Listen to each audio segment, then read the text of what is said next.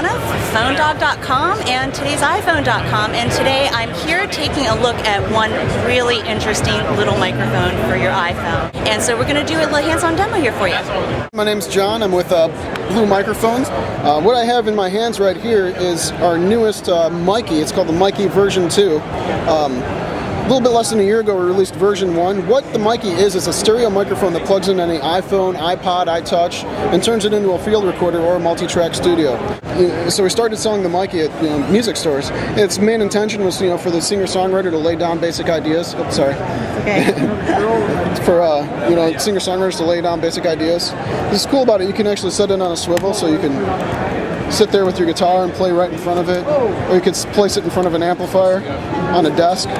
Nice. But nowadays, people are using it for field recorders, for interviews, podcasting, anything that you could want high quality audio for. It's great for us. A couple quick things about the Mikey. A lot of people know us for our Snowball USB microphones. The Mikey actually uses the same capsules from the Snowball, but in an XY stereo pattern, so you get that high quality audio recording in stereo. Now, this guy's available right now for $80, the Mikey version 1. And both of these guys have a 3-stage gain setting on the back. A couple new advances that we made in this here. It's got a USB plug for charging or syncing your iPod or iPhone, because these do draw their power from the battery of the iPhone or the iPod. After a few hours you're going to run out of battery life, so you could charge or sync it while you're plugged in and you don't have to stop recording. Another cool feature on the top, it's got a stereo line input, so you can take the output of a mixer, any type of amplifier, just plug it directly into there and record directly through your Mikey. So we've improved the gains staging on here from the original version. Also, if you notice on the new iPhones, there's a new camera built into them, so you can do video recording.